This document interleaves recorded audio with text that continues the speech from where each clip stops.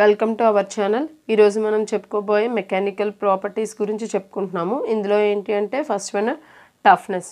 Toughness అంటే ఏంటంటే it is defined as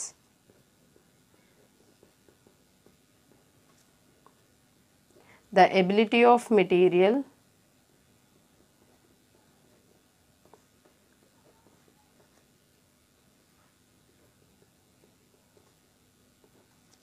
to absorb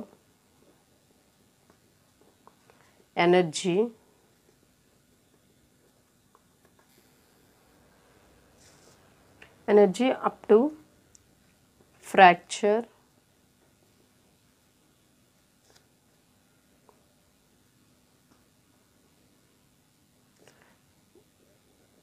during the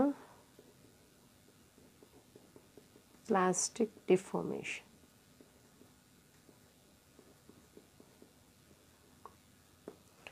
Okay, it is defined as the ability of material to absorb energy up to fracture during the plastic deformation. మనకు plastic deformation చేసేటప్పుడు up to the fracture వరకు మనకి ఎంత ఎనర్జీని అయితే material అనేది observe చేసుకుంటుందో దాన్ని ఆ మెటీరియల్ యొక్క టఫ్నెస్ అని అంటామన్నమాట. ఈ టఫ్నెస్ అనేది మెయిన్గా దేని మీద డిపెండ్ అయి ఉంటుంది అంటే ఇట్ ఈస్ డిపెండ్స్ ఆన్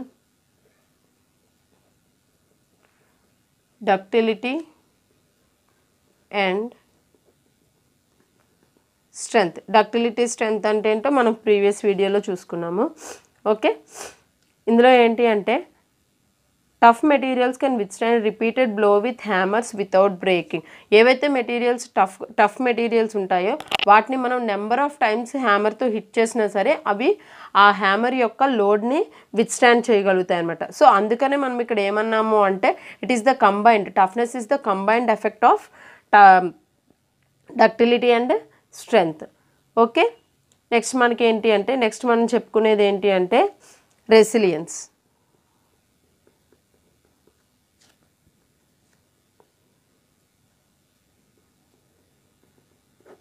ఇక్కడ చూడండి, రెసిలియన్స్ అంటే ఏంటి అంటే the amount of energy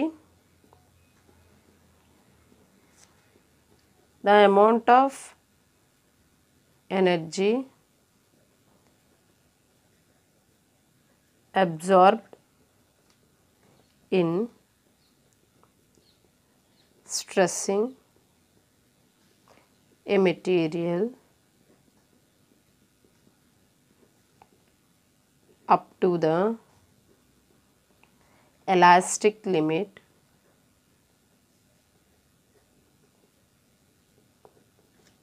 is called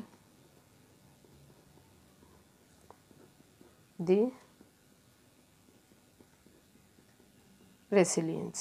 Okay, the amount of energy absorbed in stressing a material up to the elastic limit is called resilience. అంటే అప్ టు ఎలాస్టిక్ లిమిట్ వరకు మనం load అనేది apply చేసినప్పుడు ఎంత ఎనర్జీని మెటీరియల్ అనేది absorb చేసుకుంటుంది అనే ప్రాపర్టీని మనం ఏమంటాము అంటే రెసిలియన్స్ అంటాం. ఓకే, ఎలాస్టిక్ లిమిట్ వరకు మనం లోడ్ అప్లై చేసినప్పుడు ఎంత ఎనర్జీని అది అబ్జార్బ్ చేసుకుంటుంది. Okay, that is called resilience.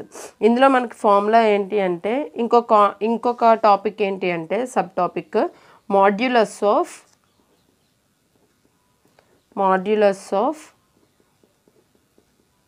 Resilience. ఈ మాడ్యులస్ ఆఫ్ రెసిలియన్స్ అంటే ఏంటి, ఎనర్జీ పర్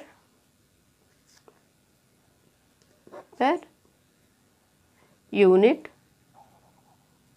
వాల్యూమ్. ఒక యూనిట్ వాల్యూమ్కి మనకి ఎంత ఎనర్జీ అనేది అబ్జర్వ్ చేసుకుంటుంది అనే దాన్ని మనం ఏమంటాము అంటే మాడ్యులస్ ఆఫ్ రెసిలియన్స్ అని అంటాం. ఓకేనా, నెక్స్ట్ వన్ వచ్చి ఏంటి అంటే ఇంపాక్ట్ స్ట్రెంగ్త్.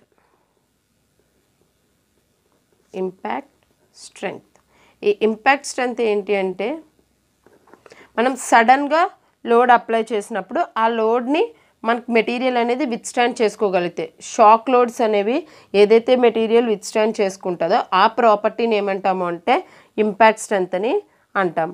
ఓకేనా, చూడండి, the resistance to shock load is called impact strength. The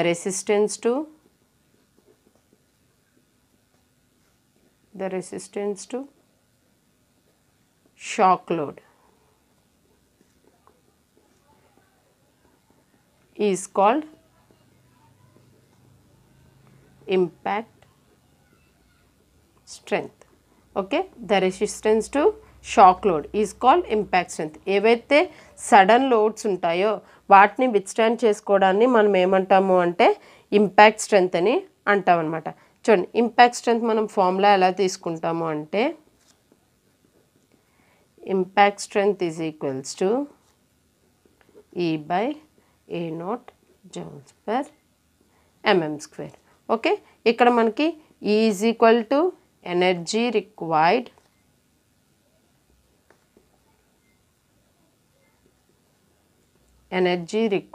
to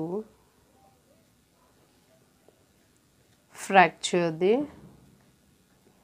specimen in joules. Okay, A naught is equal to cross sectional area.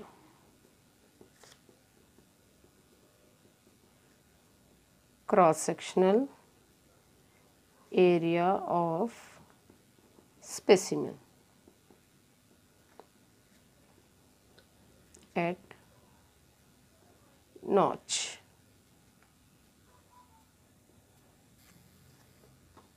Brittleness, it is the property of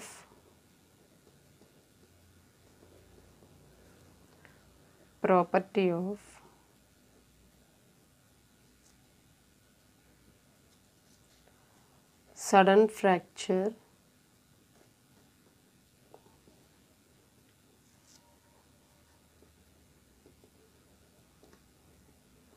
without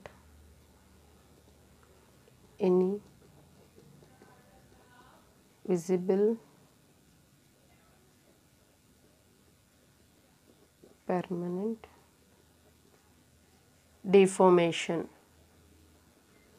okay, మనకు brittleness అంటే ఏంటి అంటే it is the property of sudden fracture without any visible permanent deformation. అంటే మనం ఒక material తీసుకొని దానిపైన load apply చేసినప్పుడు ఏమవుతుంది అంటే ఎలాంటి డిఫార్మేషన్ లేకుండా, విజిబుల్ డిఫార్మేషన్ ఏమీ లేకుండా, అంటే డిఫార్మేషన్ అంటే మనం ఆల్రెడీ చెప్పుకున్నాం డైమెన్షనల్ చేంజ్ కానీ షేప్లో చేంజ్ కానీ, అలాంటిది ఏమీ లేకుండా మనం లోడ్ అప్లై చేసినప్పుడు వెంటనే మనకి మెటీరియల్ అనేది బ్రేక్ అయిపోతుంది అనమాట. Okay, so this type of materials ఏవైతే బ్రిటిల్ మెటీరియల్స్ ఉన్నాయో వాటిని మనం ఇంజనీరింగ్ అప్లికేషన్స్లో కానీ లోడ్ బేరింగ్ అప్లికేషన్స్లో కానీ యూజ్ చేసినప్పుడు ఏమవుతుంది అంటే మనకి ఎప్పుడు ఫెయిల్యూర్ అవుతుందో తెలీదు, సడన్గా ఫెయిల్యూర్ అవుతుంది. సో అలాంటి వాటిని అప్లికేషన్స్లో యూజ్ చేసేటప్పుడు మనకి డేంజర్ అనమాట. సో దానికోసం ఏంటి అంటే మ్యాక్సిమం దీని యొక్క ప్రాపర్టీస్ని చేంజ్ చేసుకొని యూజ్ చేసుకోవడానికే మనము చూస్తాం. ఈ బ్రిటిల్ మెటీరియల్స్కి ఎగ్జాంపుల్స్ ఏంటి అంటే మనకి glass, cast iron,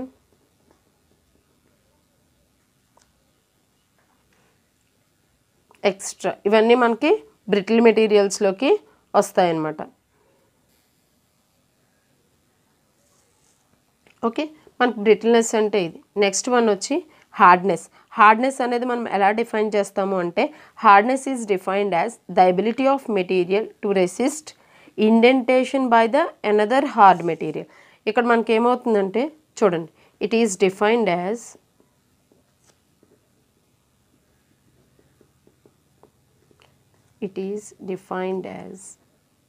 the ability of material to resist indentation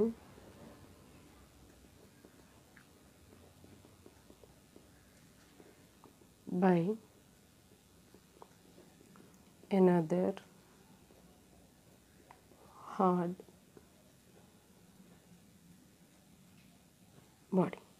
Okay, చూడండి, it is defined as the ability of material to resist indentation by the another hard material. మనం ఒక 2 మెటీరియల్స్ని తీసుకొని ఒకదానిపైన ఒకటి మనం లోడ్ అప్లై చేసినప్పుడు లేదా కాంటాక్ట్లో 2 మెటీరియల్స్ని యూజ్ చేయాల్సి వచ్చినప్పుడు ఏమవుతుంది అంటే ఒక మెటీరియల్ వల్ల ఇంకొక మెటీరియల్కి స్క్రాచ్ పడుతుంది.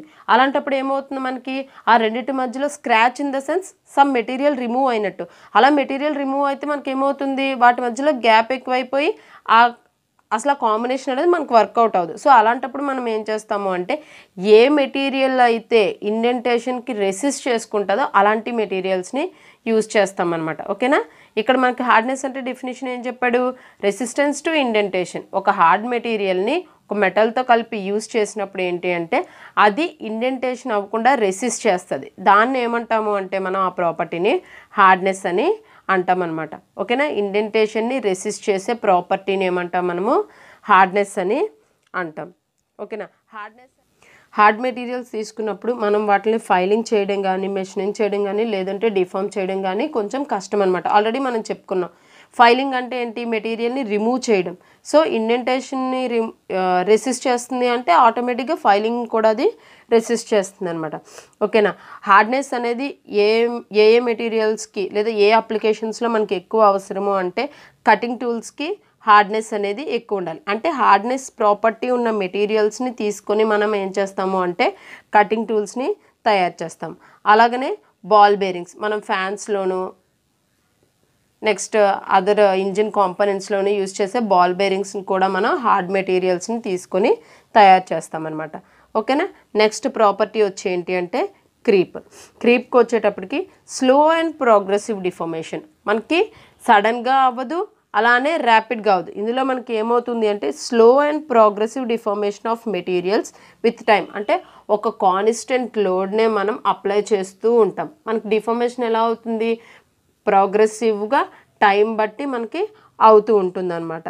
ఓకేనా. ఒక కాన్స్టెంట్ లోడ్ని మనం అప్లై చేస్తూ ఉన్నప్పుడు కొంత టైంకి స్లోగా డిఫార్మేషన్ అనేది అవుతుంది అనమాట. ఈ ప్రాపర్టీని ఏమంటాము అంటే మనము క్రీప్ అని అంటాం. డెఫినేషన్ చూద్దాం. The slow and progressive deformation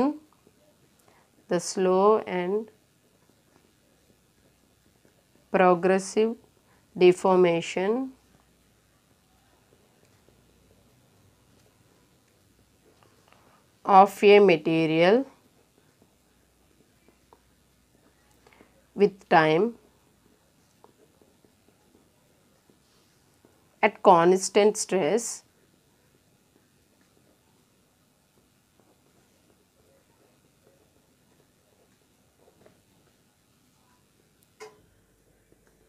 is called creep. ఓకేనా. ఇందాక చెప్పుకున్నట్లుగా మనం ఒక కాన్స్టెంట్ లోడ్ని తీసుకొని దాన్ని మెటీరియల్ మీద అప్లై చేసినప్పుడు టైం అవుతున్న కొద్దీ అంటే కొన్ని రోజులు అవుతున్న కొద్దీ మనకు స్లో అండ్ ప్రోగ్రెసివ్గా డిఫార్మేషన్ అనేది మెటీరియల్లో కనపడుతుంది అనమాట. దాన్ని మనం ఏం చెప్తాము అంటే క్రీప్ అని చెప్తాం. ఈ క్రీప్ అనేది దేని మీద డిపెండ్ అయి ఉంటుందంటే డిపెండ్స్ ఆన్ టెంపరేచర్.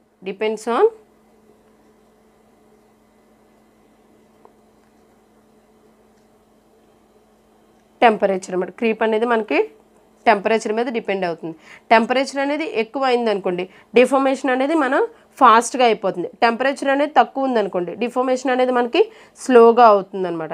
ఇది మనకి వెరీ ఇంపార్టెంట్ ప్రాపర్టీ. ఎప్పుడు మనం కన్సిడర్ చేసుకుంటాము అంటే designing the component with standing the stresses at high temperature దగ్గర మనం ఒక మెటీరియల్ని యూజ్ చేయాలి అనుకున్నప్పుడు మనకి క్రీప్ అనే ప్రాపర్టీని మనం ఖచ్చితంగా ఆ మెటీరియల్లో కన్సిడర్ చేసుకోవాలి. ఓకేనా. నెక్స్ట్ నెక్స్ట్ ప్రాపర్టీ వచ్చి మనకి ఫ్యాటిగ్యూని ఏమని చెప్తాము అంటే failure of A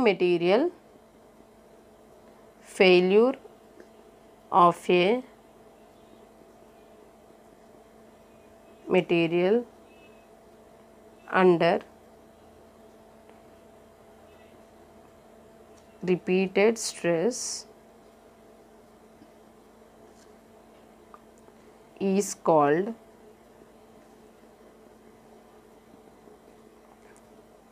fatigue. Failure of material under repeated stress is called fatigue. మనకి రిపీటెడ్గా అంటే ఒకదాని తర్వాత ఒకటి అలా రిపీటెడ్గా లోడ్ అప్లై చేస్తున్నప్పుడు మనకి ఏదైతే ఫెయిల్యూర్ అనేది వస్తుందో దాన్ని ఏమంటాము అంటే ఫ్యాటిగ్యూ అని అంటాం. చూడండి, failure of A material under repeated stress is called fatigue. మనం రిపీటెడ్ లోడ్ అనేది అప్లై చేసినప్పుడు ఫెయిల్యూర్ అనేది వస్తే దాన్ని ఏమంటాము అంటే ఫ్యాటిగ్యూ అని చెప్తామన్నమాట. మనకి కొన్ని మెషిన్ కాంపోనెంట్స్ చూసుకున్నాం అనుకోండి, అస్తమానం మెషిన్ అనేది వర్క్ అవుతూ ఉంటుంది. వర్క్ అయ్యేటప్పుడు మెషిన్ పైన సమ్ లోడ్ అనేది పడుతుంది అనమాట. అలా లోడ్ అనేది పడేటప్పుడు ఏమవుతుంది అంటే కొన్ని నెంబర్ ఆఫ్ లోడ్స్ తర్వాత అది మనకి బ్రేక్ అయిపోతుంది అనమాట. దాన్ని మనము ఫ్యాటిగ్యూ కింద చెప్తాం అనమాట. చూడండి, ఇందులోనే మనకి సబ్ టాపిక్ ఏంటి అంటే endurance limit or fatigue limit. Fatigue limit అని రాసుకుందాము. Fatigue limit. ఈ ఫ్యాటిగ్యూ లిమిట్ అంటే మనకి ఏంటి అంటే the maximum stress at which the material will operate indefinitely without failure is noun as fatigue limit. అంటే ఏ లోడ్ వరకు అయితే మెటీరియల్ అనేది ఫెయిల్ అవ్వకుండా మ్యాక్సిమం స్ట్రెస్ని అది అబ్జర్వ్ చేసుకుంటుందో, మ్యాక్సిమం స్ట్రెస్ వరకు అది వర్క్ చేస్తుందో దాన్ని మనం ఏమంటాము అంటే ఫ్యాటిగ్యూ లిమిట్ అని అంటాం. Okay. Endurance limit of A material is less than the ultimate strength of A material. మనం ఒక మెటీరియల్ని తీసుకున్నప్పుడు ఆ మెటీరియల్ యొక్క అల్టిమేట్ స్ట్రెంగ్త్ కన్నా ఎండ్యూరెన్స్ లిమిట్ అనేది తక్కువగా ఉంటుంది. ఓకే. ఈ వీడియో కనుక మీకు నచ్చినట్టయితే లైక్ చేయండి, షేర్ చేయండి, సబ్స్క్రైబ్ చేసుకోండి. Thank you.